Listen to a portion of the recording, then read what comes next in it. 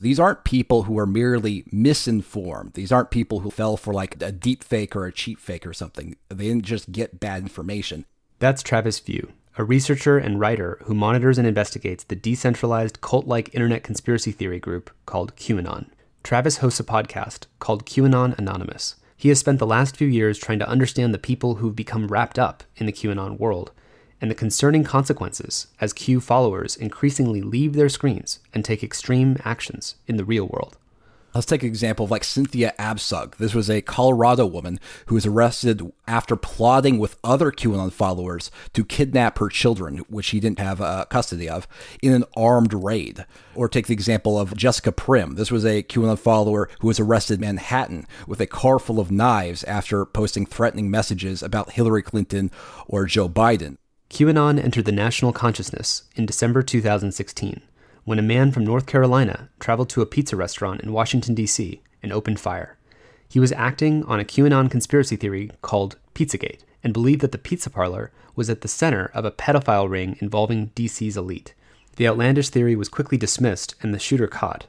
But since then, QAnon has actually grown, and more people are taking dangerous actions based on its ideas.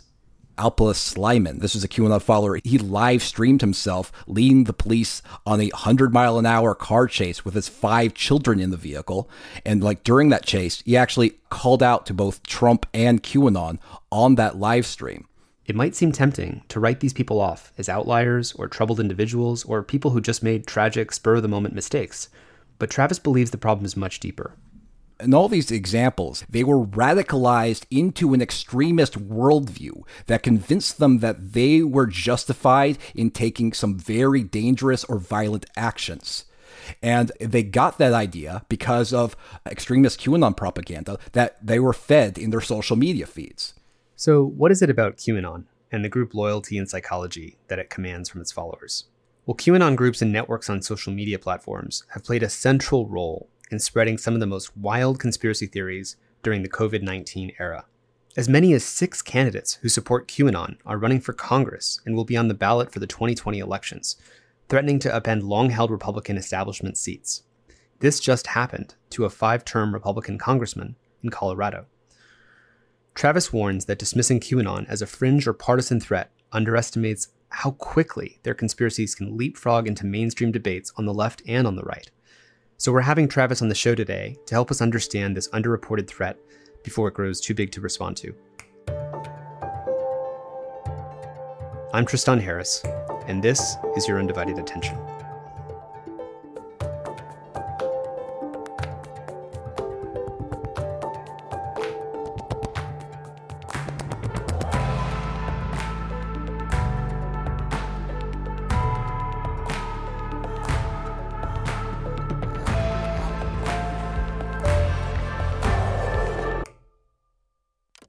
So Travis, thank you for coming on. Yeah, Tristan, thanks for inviting me.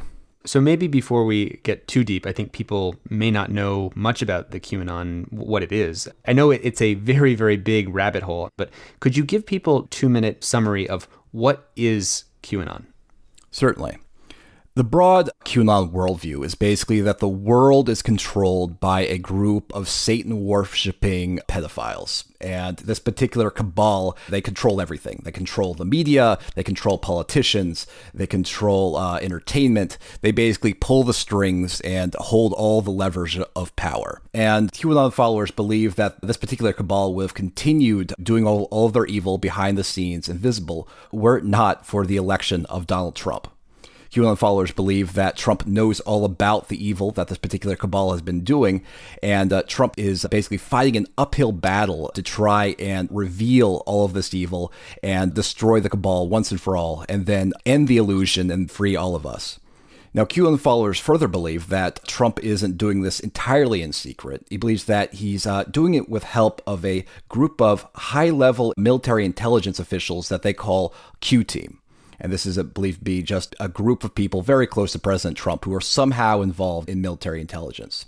And they believe that this Q-Team is basically sending out coded messages about their operation on these image boards. Like it started out on 4chan, it later moved to 8chan, and now, since 8chan went down, it's now on the website 8kun. And QAnon followers believe that by looking at these posts by this anonymous entity that's just known as Q and sort of decoding it, trying to decipher what these cryptic messages mean, they can understand what's really going on behind the scenes. Now, in practice, this leads them to believing all sorts of bizarre things, such as that JFK Jr. is actually still alive to this day and didn't actually die in a plane crash in 1999.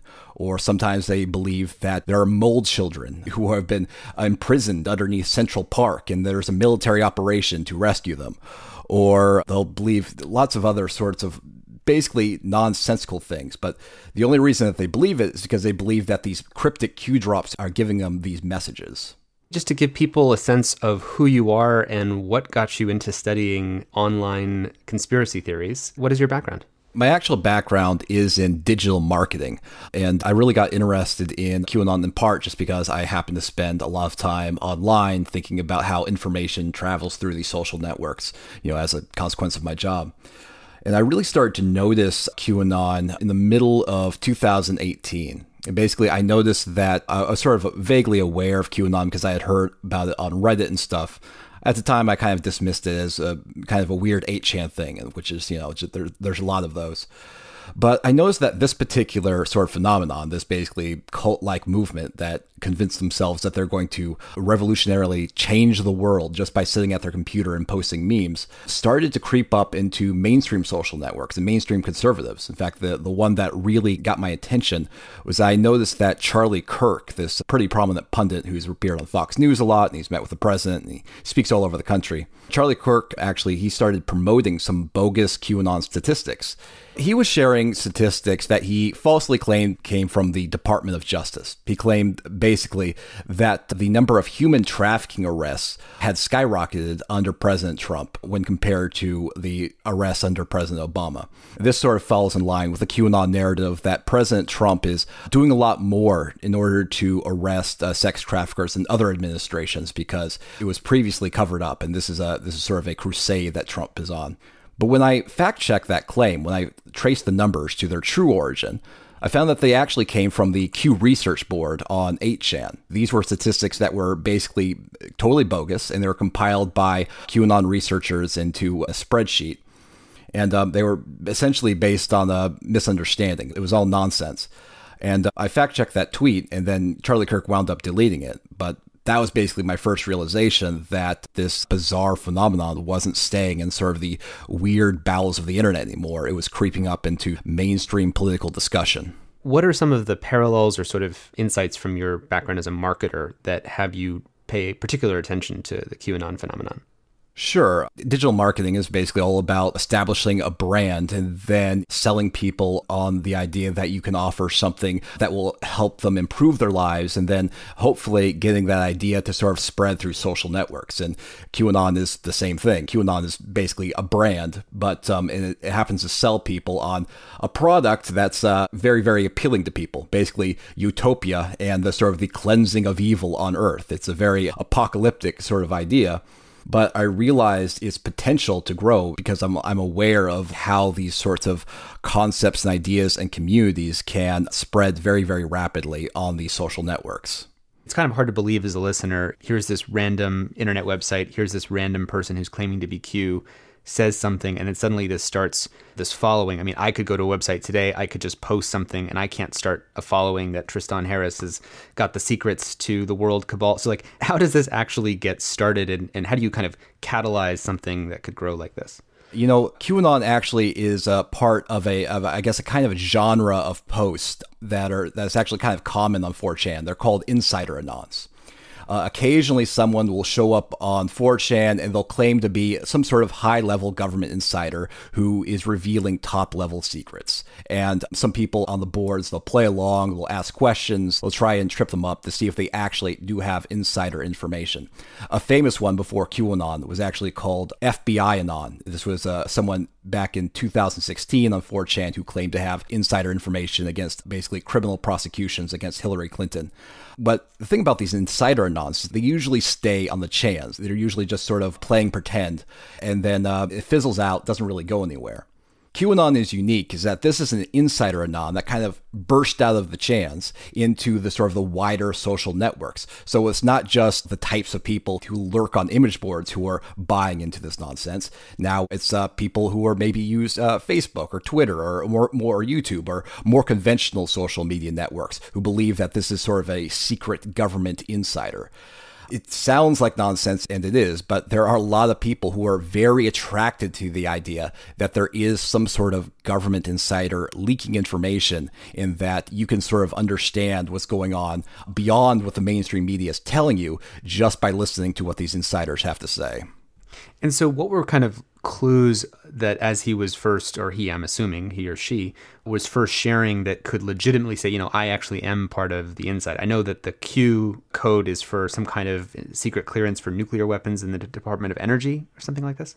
The very first couple Q drops actually essentially claimed that Hillary Clinton was on the verge of arrest and that her passport would be flagged and that the National Guard was about to be activated. This was all the way back in October 28th, 2017. Now, obviously, none of that happened, but that did dissuade the sort of the small community around these Q posts that started forming and started believing that this was someone who was somehow really high up and revealing a secret operation in order to execute a huge mass arrest event that they call the Storm, and then usher in a great new sort of utopian age of peace and enlightenment that they call the Great Awakening. I mean, there isn't any real legitimate evidence that is anything besides someone who is very good at exploiting certain people's sort of fears and hopes.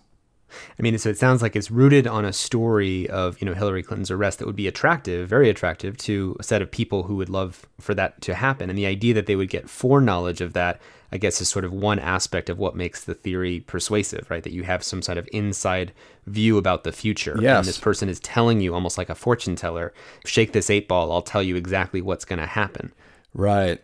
It was especially appealing because there is a significant number of people who believe that they were promised by President Trump that Hillary Clinton would eventually be locked up. And months into his administration, it didn't seem as though there was much movement on that front.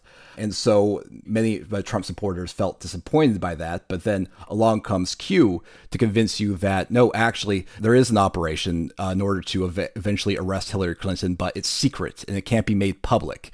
And if you would otherwise feel extremely disappointed that Trump wasn't living up to that promise, then the Q story can be very appealing. I think it's also important, before we get deeper, to acknowledge that it's easy to think that we are just simply ignoring or making unimportant any conspiracy theory through time. I mean, there are significant things that the U.S. intelligence services have done. We've got MK Ultra, experiments using LSD, psychedelic drugs being put on the population. We've got hypnosis experiments. We've got COINTELPRO, infiltration of countergroups. So there are actually a history to legitimate or accurate conspiracies. But what's so confusing is the basis upon which we believe them. And what's interesting to me about the QAnon phenomenon is that it is based on quote unquote research, that everyone in the community is theoretically saying, I think there's an expression, do your own research, to sort of say, oh, well, this is actually how you find the real truth. There's this notion of if you're living in the regular world, you're a muggle, you're part of the mainstream, you don't really understand how things work. But if you do your own research, this is what you can find. So can you say a little bit about how that dynamic kind of emerges? Because it's very persuasive to be told, look for yourself. Absolutely. You do make a good point about sort of their grievances about like a powerful people abusing their power. As we often discuss on the QAnon Anonymous podcast, and some of their broadest grievances I feel are legitimate. The intelligence agencies have abused their power, or even we were discussing, powerful pedophiles. It's obviously outrageous that elites like Jeffrey Epstein can commit sex crimes without being held responsible for years and years. Now, that's a legitimate injustice that's worth addressing. Of course, the issue is that they always spin it out into wild stories instead of addressing the real sort of grounded issues that might help actually genuinely address these injustices.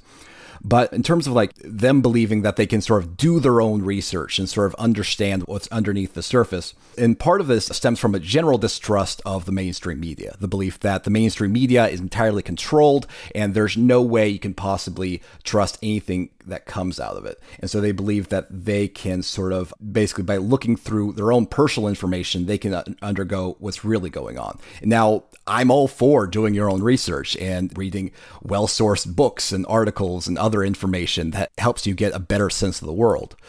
But QAnon followers in practice, what they call research is really just high-powered confirmation bias. They'll do things like, for example, a classic example is with Pizzagate. They'll read through the Podesta emails that were leaked by WikiLeaks in an attempt to find evidence of sex trafficking or something like that. And they'll try and find words like pizza or hot dog that they think is a code word for children or something nefarious. Now, is totally nonsense, but they sort of convince themselves by reading through these emails, and they think they by understanding what they believe are codes, they can sort of understand what's really going on behind the surface. What's interesting to me is, so for example, like you said, have intelligence agencies abused their power? Yes. Has there been sex trafficking? It's been involved at high levels of power where you have Jeffrey Epstein with people, including Donald Trump and the Clintons and famous people and, celebrities and royals from England, Prince Andrew actually participating or being at certain places that we don't know what happened. Yes. Do we know that there were actually times when the media were going to cover, I think there's a famous video of ABC News, I think, they were going to cover Jeffrey Epstein, and then the producer pulled it, and so the reporters on this other program were filmed saying, yeah, I had this story back, 3-4 years ago. You're referring to Amy Robach, who wound up not reporting that story for some reason. And yeah, that is a sort of legitimate concern. Here we have high-level abuse, and then for some reason, a major media outlet is not exposing it. I agree. That demands answers. So I think it's important to legitimize here what happens when there is a legitimate kernel of truth, and then you are correct about that truth. But then what is the boundary or what is the gating function that says all these other things I want to chain or hang off of that truth as also being true? Like there's a satanist global cult cabal that's running the world and they actually are all just like child-eating monsters. I mean, going from one step to the bigger step is a separate question from kernels of truth that we can verify and validate. I have a background as a magician as a kid and in mentalism. Mentalism is the form of magic where you're doing predictions, right? And you're trying to show people that you can predict things about them and mind reading and things like this. And obviously one of the approaches is you throw out random features. There's something called cold reading where you look at a person and you based on how their eyebrows flinch or not, you start throwing out descriptions of their life or their family, or they had a grandmother who died, was it recently? And they'll just throw things out. And when they get what's called a hit means that it's a response, a positive response. Like they start nodding their heads like, whoa, how did you know that my grandfather or my grandmother just died recently? Once you get one hit, you're building up confidence in that person. And then they're actually tuned to be more open to what you may further be able to predict about them. And specifically, there's actually this kind of a technique. It's almost like saying there's a distinct possibility that something could be true. Saying there's a distinct possibility sounds like it's really saying something specific. But if it happens, you said, I told you there was a distinct possibility. And if it doesn't happen, you say, I was only a possibility. So it has this it's casting this belief net that can make the receiver believe that you in fact know something, when in fact you're just hedging. And if you get a hit or an alignment, you get rewarded for that match. But if there is no hit, you don't pay any penalty. And it seems like that's kind of what's going on here as you start to take this kernel of truth and then explode it out into, that means that the whole world's run by a global cabal of Satanists who are establishing the new world order of lizard people and, the rest of it. Yeah, I mean, that is basically it. QAnon does something similar in that they throw out a lot of nonsense, but they hedge it all. In fact, a common Q saying is that disinformation is necessary. This is something where basically Q assures his followers that sometimes information that they spread is going to be false. And like once you say that, then basically you have free reign to say whatever nonsense. And if just one claim out of 100 is true, you can say, well, the rest were just necessary disinformation. But the one hit, that proves that I have some sort of insider knowledge or some sort of foresight. It's a cold reading trick that's been used for hundreds of years, but now it's online and on a mass scale now. It's beautiful because by claiming that it's actively disinformation, like typically there's also, I think you and I have both read up on the work of Leon Festinger, who's written a book called When Prophecies Fail, studying these millenarium cults who said, it was on this day, on this hour, at this exact time, the aliens are going to come down and take us all, or, the world's going to end, or the nuclear bomb is going to go off. And then when it doesn't happen, the creative ways that our minds justify, and reroute what our original prediction was. Oh, we didn't do the math right. It's actually not August 6th. That was using the Mayan calendar. If you use the Aztec calendar, you get the actual date. And so it's this kind of hedging. But what's interesting is that's kind of based on ambiguity. Whereas in Q's case, he's actually saying, he or she, I actually am intentionally supplying disinformation to kind of fool you. So there's kind of no basis upon which you can validate that this person or this entity has accurate information or not. And moreover, just the fact that they're using that strategy, you would think would make them an untrustworthy actor to claim and use such poor epistemic methods. Yeah, it's funny. I've brought this up with QAnon followers, and it's like your source that you claim has better information than the mainstream media admits that they distribute disinformation. So why do you trust them? Why do you trust them more than, for example, the mainstream media, if you consider them untrustworthy? And the response I usually get back is like, well, Q at least admits that sometimes they're disinformation, whereas the mainstream media holds themselves up as a trustworthy authority like all the time. And therefore, Q is being honest about their disinformation. It's very sort of convoluted kind of reasoning. It's very strange. I often get the sense that QAnon followers feel like they're desperate for any sense of truth, just because their trust in other sort of more traditional media outlets has been totally shattered, that they're willing to sort of instead give themselves over to this source that even admits that sometimes they're lying. What are some of the kind of other beliefs or other stories and myths that have been propagated by the Q community? Really, the main belief is the belief in what they call the storm, which is a promise-coming mass arrest event. And they believe that there are over 100,000 secret sealed indictments in the sort of the federal justice system. And one day soon, we don't know when, but eventually they believe these sealed indictments will be unsealed, and it will lead to law enforcement just arresting 100,000 people, and not just nobodies, people from the highest levels of politics and entertainment and media. You're going to see Lady Gaga and Congressman Adam Schiff and everyone at CNN all being swept up in a huge sort of arrest event, and thinking that they are going to all possibly face military tribunals because their crimes will be so heinous that civilian courts will be too good for them. Some of them may even, they believe, go to be imprisoned at Guantanamo Bay, which is, designed for enemy combatants. It's all ludicrous, but that's really their main hope. There's belief that basically all of the evil people will be exposed and then purged, and then that will allow us to live in a much more beautiful, peaceful place. So, it phrases like the storm, the great awakening, this has a very mythopoetic kind of classic, deep Jungian archetype kind of feel. Like there's this big, grand moral narrative of the sweeping and cleansing the halls of power from injustice and taking those who have been unjust to hell or, whatever it's going to be. What would have someone believe something like that the storm is coming? What's your assessment? You've been studying this community for a long time. Yeah, obviously a lot of people who get into QAnon, they're either very religious before they got into QAnon, or they were generally just very interested in QAnon theories. Now, at first, the people who are really interested in QAnon were evangelical Christians, and this sort of falls in line with Q-drops. Many Q-drops make reference to demons, there are Bible verses, so it overlaps very nicely with a sort of the evangelical worldview, especially like the coming rapture and stuff. In fact, a common Q phrase is that it's going to be biblical, whatever the promised coming event is. However, it's also very attractive to people who are into more New Age spirituality, because the QAnon does literally promise that we're going to enter into a new age. And then the QAnon followers who saw it first, the people who understood the time that we're about to be in, will be like the new sort of spiritual leaders in this new confusing time. And they'll be responsible for leading the rest of us blue-pilled normies into the truth, because we will have been so blinded by the lying mainstream media and the cabal. So if you're already a very deeply religious person, if you already have a sort of an apocalyptic worldview, then the QAnon story is going to be very appealing to you. A major promoter of QAnon for a while in 2018 was the subreddit The Donald, which promoted a lot of QAnon theories. But however, the QAnon moderators later wound up banning discussions of QAnon. In fact, in September of 2018, Reddit actually banned all QAnon subreddits. The Donald remained because it was just in support of Donald Trump.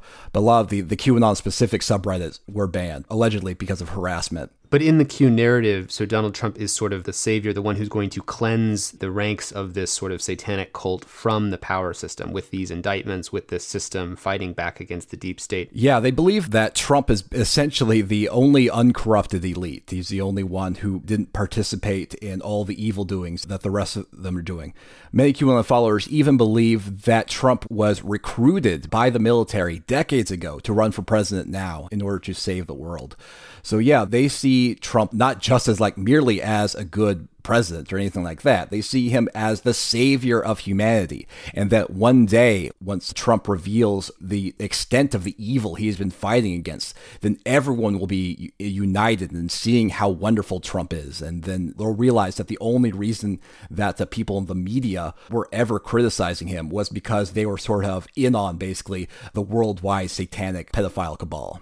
One of the things about conspiracy thinking is, as you've mentioned, this sort of long arc, that this event 10 years ago was actually all just part of the plan to set up what's going to happen now. That's a huge common theme of what they call the strong theory, that all these different seemingly disparate events are actually all connected. One of the other interesting things about conspiracy thinking is the ability to reframe events in a new lens or new narrative. So no matter what happens, you can tell a story about how this actually adds up to this other thing.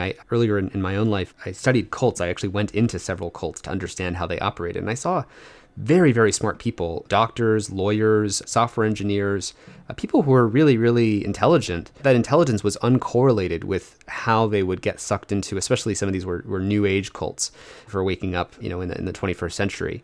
And how easy it is to tell a story that reframes things that have happened in a way that reconfirms what the cult has told you. So I think in the case, for example, in QAnon, where you're saying there's this storm and there's going to be this great awakening, I think there's a specific quote in QAnon, is it like trust in the process or something like that? Trust the plan. Trust the plan, right. When you can tell people trust the plan, it's a wrapper for your meaning making that says no matter what chaos is ensuing in front of my eyes, trust the plan, meaning this is all part of the great cleansing. So if the world is descending into chaos, if you have literally cars on fire all throughout Minneapolis, if you have police and military police being called in and Black Hawk helicopters raining down in Washington, D.C., if you're a subscriber of, say, the QAnon belief system, all of this is part of the plan and part of the bigger way that we're going to cleanse the world from sin. I find that just so interesting, how powerful when you give people a pre-lens to see the world, that it will color the rest of their meaning making no matter what happens. I mean, yeah, other QAnon phrases in that same vein are, do you believe in coincidences? And the implied answer is, no, you shouldn't believe in coincidences. And also, everything has meaning. Now, I think it's a ludicrous way to view the world. There's clearly coincidences. Things sometimes just happen and they're just unconnected to anything else. And not everything is sort of imbued with this special meaning. But if you view it from this lens, you just take every event, all the information you see before you, and you think that it somehow applies to your QAnon worldview. I mean, there's one case recently. There was a QAnon follower named Alpolis Slyman who was arrested after a high-speed police chase. There's video of him explaining his theory that the radio was basically sending him messages that are related to QAnon. He thought that the song selections of this local radio station had special meaning. Well, of course, they didn't. But if you buy into this QAnon worldview and all information your input has special meaning, and specifically has meaning in relation to your QAnon worldview, that kind of crazy thinking can make sense. That's what's so dangerous, it seems, about these kind of belief systems, is it creates the strong theory where everything that's said fits into this master narrative that can kind of reconfirm itself. And this is so common to all cults. Yeah, absolutely. That's the danger. Once you always work with the presumption that all information is related to the theory, specifically related to confirming why it's true and why it's sort of valid and why it's a good way to view the world, you don't allow the possibility that maybe that particular worldview, that particular belief is misleading you, because that's just not even a thought that enters your mind, let alone something that you can sort of maybe consider and sort of walk into. So yeah, it is very dangerous, because once you have that mindset, then it traps you into a cycle that's very, very difficult to get out of. So why does this even matter? And I'd love for you to talk about some of the ways that this conspiracy theory has leapt out from the 4chan boards and Reddit forums and Q drops to influence real world events and real world politics and real politicians and world consequential elements of our national reality. Sure. You can start with the fact that President Trump himself has quote tweeted or retweeted QAnon accounts more than 130 times. And so he's provided a lot of validation to the community. I imagine it's simply because he would provide validation to any community that was sort of fanatically supportive of him. We could also talk about the fact that there have been over 50 current and former congressional candidates who have promoted QAnon, and 6 of them actually are going to be on the ballot. And one of them, actually, a candidate named Marjorie Taylor Greene, who's running in Georgia's 14th district, is the favored candidate to win in that particular election. So starting next year, we're almost certainly going to have a QAnon promoting Congress member. So I think it's important for that reason. It's also important because there have been multiple violent or dangerous incidents involving a radicalized QAnon follower. Perhaps the most famous example is the case of Anthony Comello. This is a man in New York who was charged with murder after killing a reputed mob boss.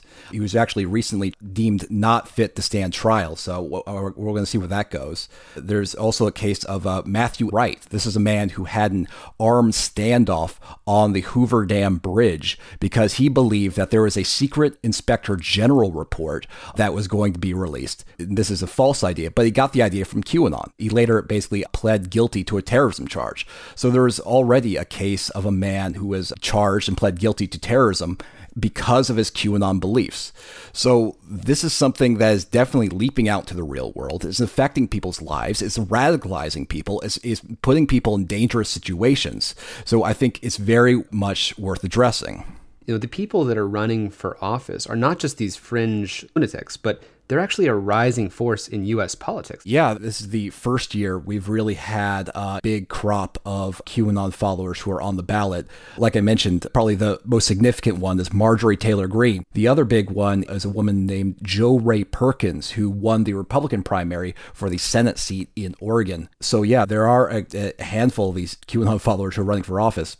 And interestingly, there is actually some precedent for a sort of a conspiratorial movement getting a small but significant amount of power in U.S. politics. In the early 19th century, there was a political party called the Anti-Masonic Party.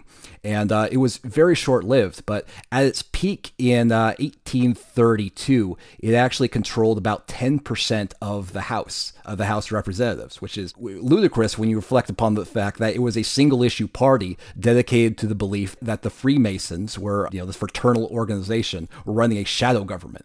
But that idea was popular enough to gain, 10% of an entire branch of Congress. That right there is just so fascinating, because here you have essentially a direct parallel, where the claim back in 1832 is there essentially is a deep state of Freemasons that are a secret cabal of people who are actually running things, which may not even have been too far from the truth in the sense of, people conspire all the time to try to sort of steal the world in possibly ethical and humane ways, or they could have it for nefarious purposes. And the Freemasons were a popular group. And the idea that there's now the same kind of impulse, that there's this secret deep state of people who are running society. Now, the claim that they're a pedophile ring versus they're trying to just stabilize a world and have the thing not just run off a cliff. What can we learn from the history of the Freemasons and the anti-Masons? I think that one of the things that we can learn is that a lot of the things that we're seeing from the QAnon community aren't actually that new. There've always been a small but significant part of the U.S. population that is extremely conspiratorial, and in fact is conspiratorial enough to enforce their conspiratorial worldview through political means.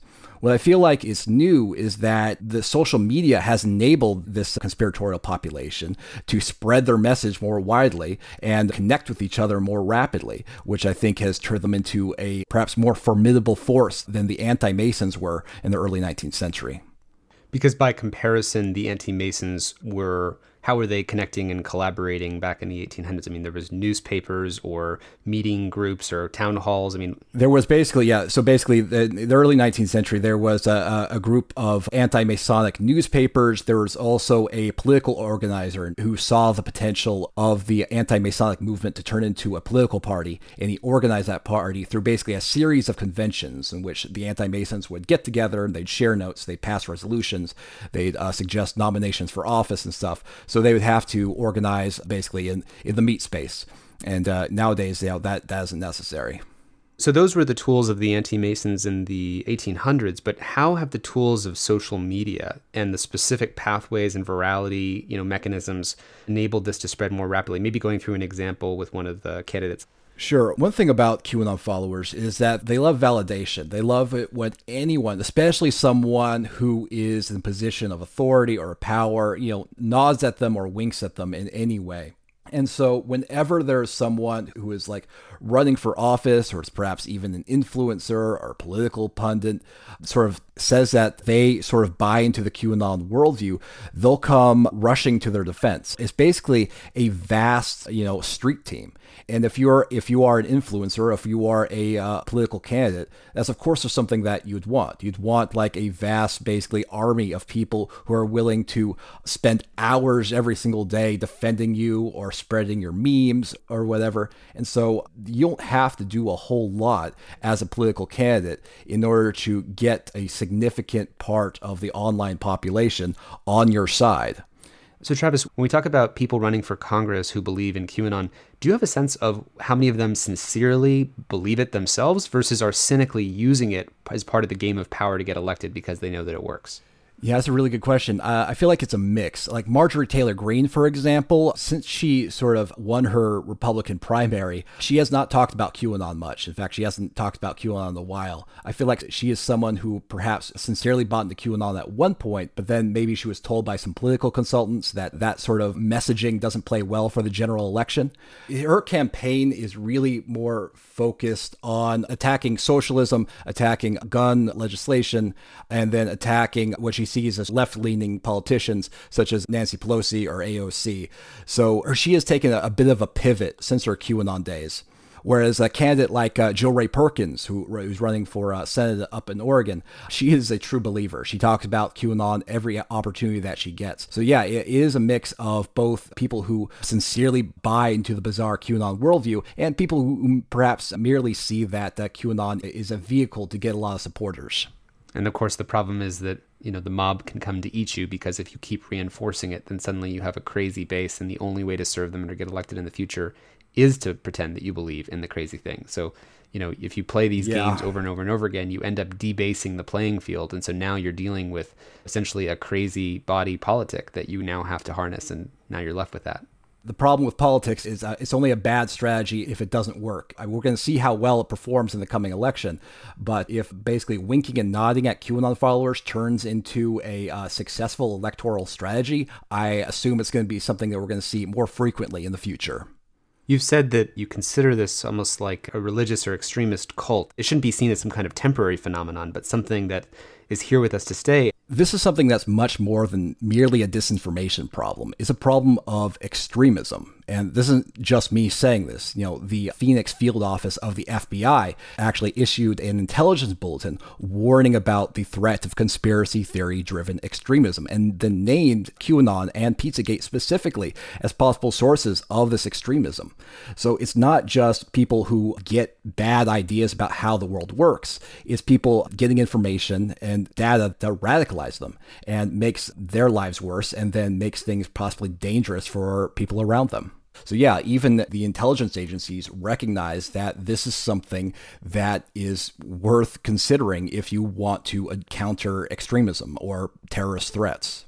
Can you talk a little bit about the importance of relationships in this radicalization process? I think for one to become so radicalized that you would actually get in a car and speed down at 100 miles an hour, or so radicalized that you actually take a gun and go to a pizza parlor, I'm guessing that the person didn't just read a bunch of stuff on a board, that they probably talk to other people, or is there any research on the formation of relationships? Because I know in cults, part of what makes cults really work is you start to develop relationships with people in this different way of seeing the world. And suddenly more and more of your relationships are in that universe. And so you don't really want to talk to regular people anymore because you only really trust people who see the world the way that you do. So is there any evidence of that in how this actually works?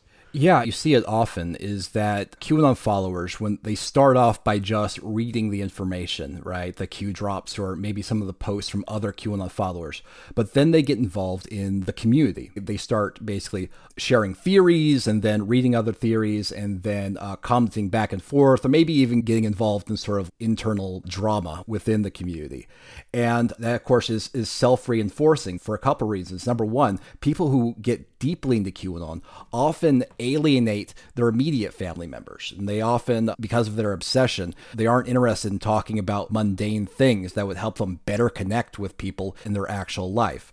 And so when that happens, that just drives them further into the QAnon community and then further into the QAnon belief, just deepening their radicalization. More and more, someone might feel happier spending 6 hours a day on the QAnon Facebook group because those are the people that they feel connected with, even more so than the people in their immediate life. You'll see on Twitter where a QAnon follower they'll ask for emotional support. They'll say, I lost my job today, Patriots. Could I have a prayers up? Or could I have some, think of me? So could I get some support, basically? And then they'll get thousands of people who come to their aid and say, pray, God will see you through, trust the plan.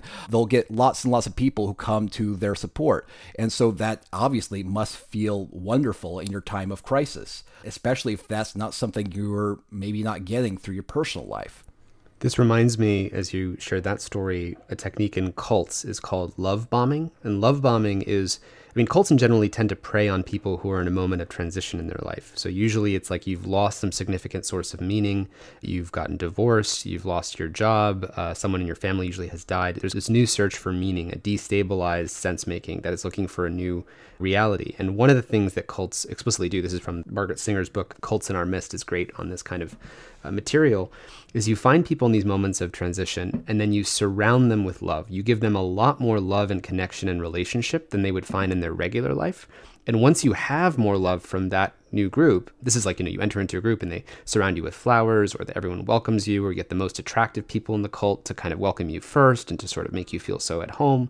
And it's that usually that has people feeling like, well, if this is just more love and more connection or more support than I'm getting in my regular life, why would I go back to my regular life? Exactly. You see this sometimes on Twitter too, where a QAnon follower, they'll complain that it's like, well, I've been tweeting for, 3 months or whatever, and I only have 130 followers. And they'll use the QAnon hashtag. And then other QAnon followers will use that as an excuse to rush in and follow them. And then as a consequence of this, they will get thousands of new followers in the matter of a couple days. The new love bomb is the follow bomb. Instead of getting lots of hugs and support, you just get a lot of new followers on Twitter. It's a lot cheaper to provide that love at scale. Exactly. Yeah, you can love bomb someone very, very quickly on Twitter. It just takes clicking a single button. No actual emotional effort required. Okay, so we have the ways in which, major politicians will, if you nod to a QAnon meme by retweeting it or sharing it, that's one of the mechanisms. But what are some of the other mechanisms? Because this is the first, I think, mass mainstream internet-driven cult. So what are some of the other mechanisms that, through the design of social media, have enabled it to exist and thrive? One of the things that really makes the QAnon community really sort of engaging for the people who believe in it is the whole entire gamification of the process. It's not just something in which you are just receiving information, like you're not just like reading an article and sort of understanding its content. It's interactive, and they believe that they can sort of do their own research and understand things and interact and decode, and it's participatory. And this makes them much more involved and committed to the whole project. Now, in practice, this leads to people just very aggressively promoting disinformation. For example, there was a case in which some Republican Congress members had their information doxed, and it was a mystery who had committed it. The QAnon community had convinced themselves that it was committed by a staffer for Congresswoman Maxine Waters.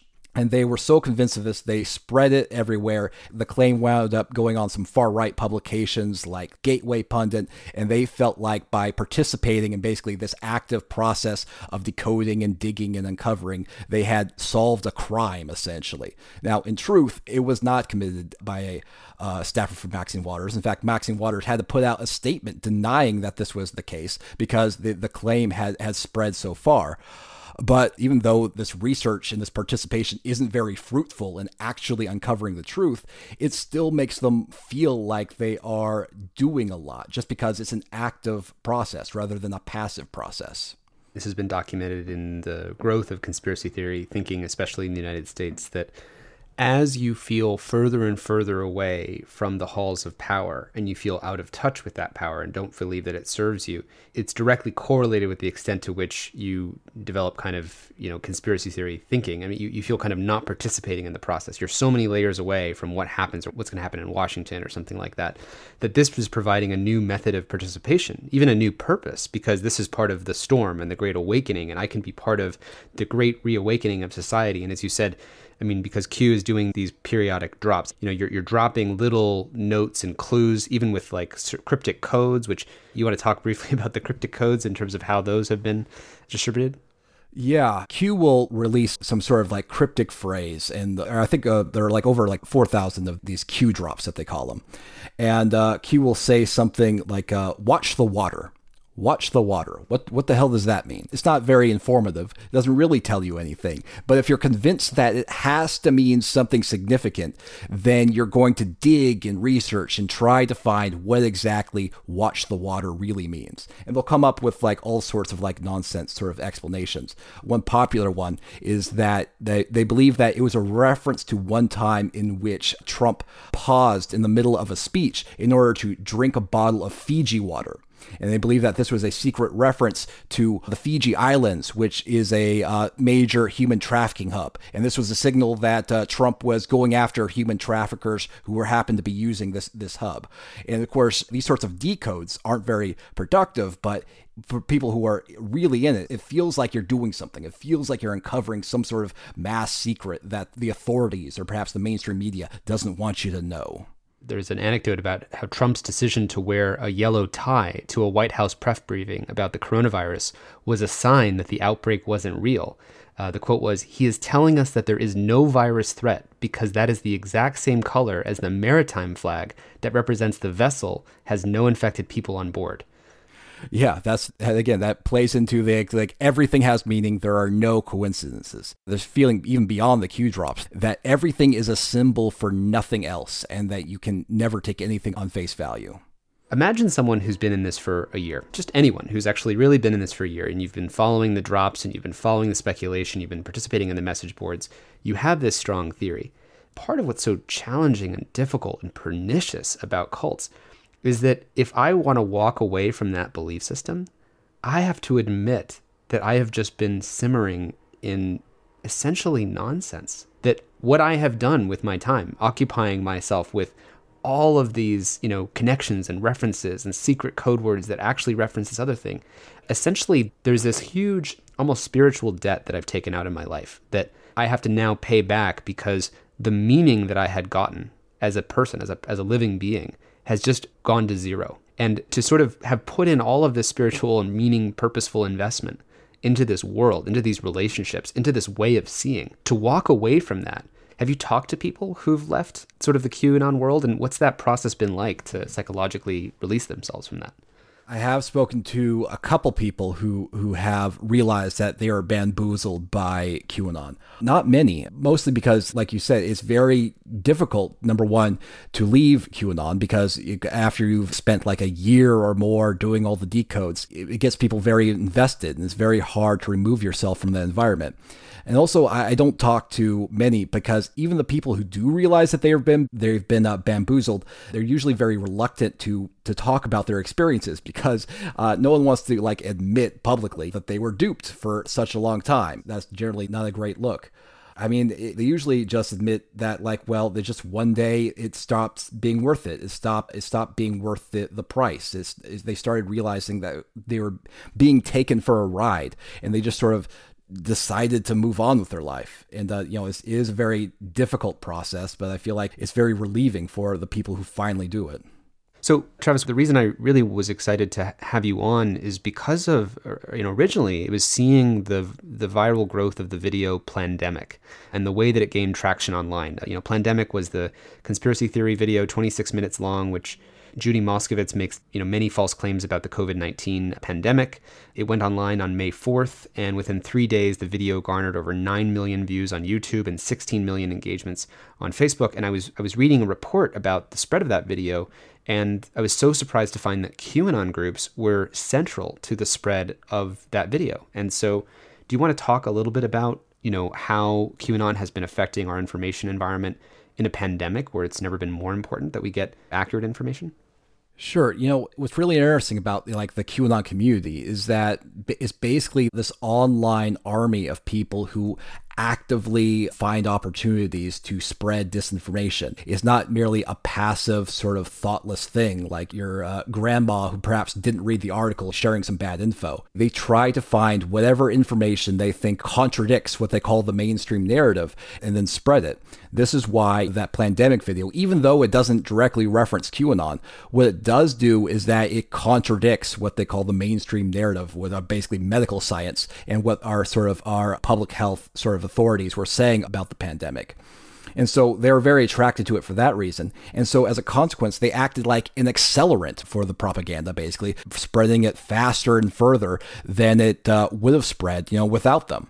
One thing that's especially destructive about the QAnon community is that they work very hard, many people, and they spend many hours trying to promote absolute nonsense in the same way that, pop music fan would spread their favorite singer's new single or something. They're very aggressively spread information that makes people more confused rather than more informed. Yeah. One of our previous guests, Renee DiResta, who studies disinformation, on social media, was one of the researchers behind the Russia investigation in 2016. She's also shown how Facebook groups cross-recommend other conspiracy theories. So, for example, if listeners would Google for Plandemic and Aaron Gallagher, who's the researcher who did this analysis, she found that QAnon groups were some of the major groups that were spreading the Plandemic video. The QAnon group, Official Q, has more than 125,000 members. The other groups that most spread Plandemic were Chemtrails Global Skywatch, the conspiracy theory about chemtrails, Drain the Swamp, Collective Action Against Bill Gates, We Won't Be Vaccinated, Fall of the Cabal, more QAnon groups, WWG1WGA, which is the Where We Go One, We Go All, which is actually one of the Q common phrases. And so, and part of the things that people need to know is when you join one conspiracy theory group on Facebook, and Facebook has this algorithm that's tuned to say, hey, what are other groups we should recommend that you join? If you join the chemtrails group, what do we know it's going to recommend? It's going to recommend all these other groups, as Renee shows in her research, and actually was recently released in the Wall Street Journal report on how 64% of extremist groups that were joined on Facebook were due to Facebook's own recommendations.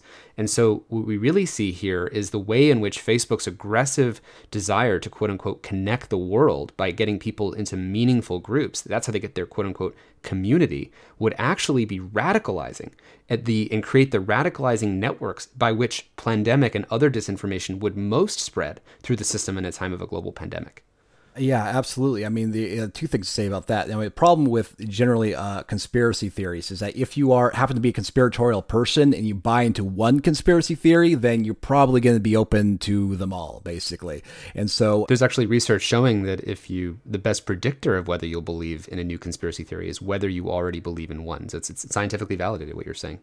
Yeah, what all these people have in common, the chemtrails people or maybe the UFO secrets people and the QAnon people, is that they all believe that the government and authorities, they're all lying about everything all the time. It's not even kind of like a selective thing where sometimes they tell the truth and sometimes they're lying, which I think is perhaps a more reasonable position, but rather they're just always lying. And then everything they're saying is nonsense. And therefore anything that sort of rejects that narrative is more than likely true. And that's basically all conspiracy theories, which I think is really, really dangerous. And yeah, that whole recommendation system is a problem because it's basically a radicalization engine. It gets someone who is maybe, slightly skeptical of the government or perhaps curious about alternate ways of seeing in the world, and it funnels them into this extremist worldview. The other issue is that there's not really, I don't think, a financial incentive for these social media companies to dissuade this community from doing this. I mean, think about it. QAnon is basically a cult dedicated to posting as often as possible. They think that they can change the world by,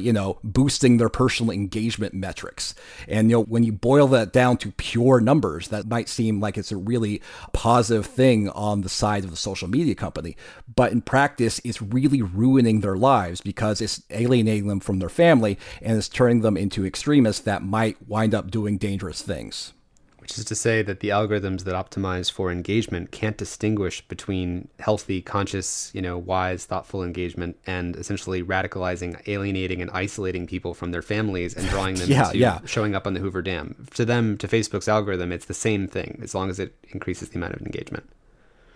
So what should the technology companies do about the fact that their products have been radicalization engines? And that I think it's important for people to look back through time and say, imagine society going through the washing machine, just like spinning around in that radicalizing washing machine for something like 10 years where we've been recommending groups for people to join. And now we're coming out of that washing machine, being able to see clearly this artificial hypnotic spell, possibly the largest hypnotic spell we've ever run in human history on 3 billion human minds. What should technology companies do now, and what lessons might we learn from the past sort of dissipation of conspiracy theories and cults that have now, gone by the wayside and we don't talk about or know about anymore? Number one, it would be valuable if social media companies started recognizing that a lot of these things that we call conspiracy theories are really extremist propaganda. And I feel like there's no value to being party to promotion of extremist propaganda. I mean, even if social media companies simply limited themselves to merely hosting the extremist propaganda and didn't do anything like recommending it in algorithms, I feel like that would be beneficial. But a step further, if they were to recognize that this kind of content has no value, it's the same as any other sort of like white nationalist propaganda they generally don't allow on their platform. ISIS propaganda they try to sort of purge on their platform. These extremist conspiracy theories are no different. And I feel like they could recognize that it has no value, it doesn't benefit people's life, and it should be discouraged on their platforms. It seems like the problem fundamentally is when things become a moral consensus, when something that may not be true becomes more popular. It's not just a fringe thing. It's suddenly so popular that if you were to take it down, you'd be going against not necessarily the majority, but a large body of people. And so there seems to be this weird feedback loop where the longer they let the machine run, the more people believe in this QAnon universe. But that makes it actually harder to take it down later because they're going against the moral consensus. Yeah, I guess, but I feel like perhaps eventually you need to take a stand and be brave enough to just say to the world, JFK Jr. died in 1999, and any content that promotes the idea that JFK Jr. is secretly alive isn't valuable. I feel like some things are just nonsense, false claims that are clearly false claims and aren't valuable beyond sort of the brainwashing techniques of these particular cult leaders and cult promoters. Is there anything else you'd like people in technology or policymakers who are having to deal with these effects they should know before we part for today? If you judge your success in a purely quantitative way, it's going to have disastrous effects on people's personal lives and society in general. So I think that we need to take more seriously the more qualitative impacts that your algorithms have on people. I really hope that people who work on Facebook groups and civic integrity and Twitter really take to heart the things that you're sharing, because I think this is the kind of poisoning and changing of the basis of how we see reality and make meaning and even find consensus. Because if all of your family members or a sufficient percentage of your friends start believing in one of these rabbit holes, it's very hard for you to maintain relationships with them and continue. And so I really just hope people hear what you're sharing and think about it. I work for a tech company and feel like this kind of thing is hardest to explain to people who are actually pretty intelligent and tech savvy because they view the lens through kind of like empiricism, and they have to live in the real world as a matter of professional necessity. And the idea that you could just read a bunch of nonsense posts and then be radicalized into believing that they're mole children or whatever, they can't even wrap their heads around that. And so as a consequence, they don't take it seriously as a problem. Hopefully this is something that resonates with people with more influence than me. Well, thank you, Travis.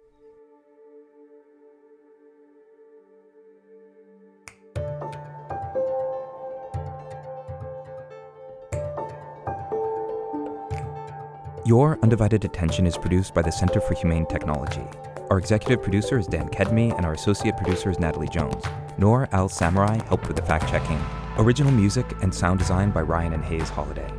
And a special thanks to the whole Center for Humane Technology team for making this podcast possible. A very special thanks to the generous lead supporters of our work at the Center for Humane Technology, including the Omidyar Network, the Gerald Schwartz and Heather Reisman Foundation, the Patrick J. McGovern Foundation, Evolve Foundation, Craig Newmark Philanthropies, and Knight Foundation, among many others. Huge thanks from all of us.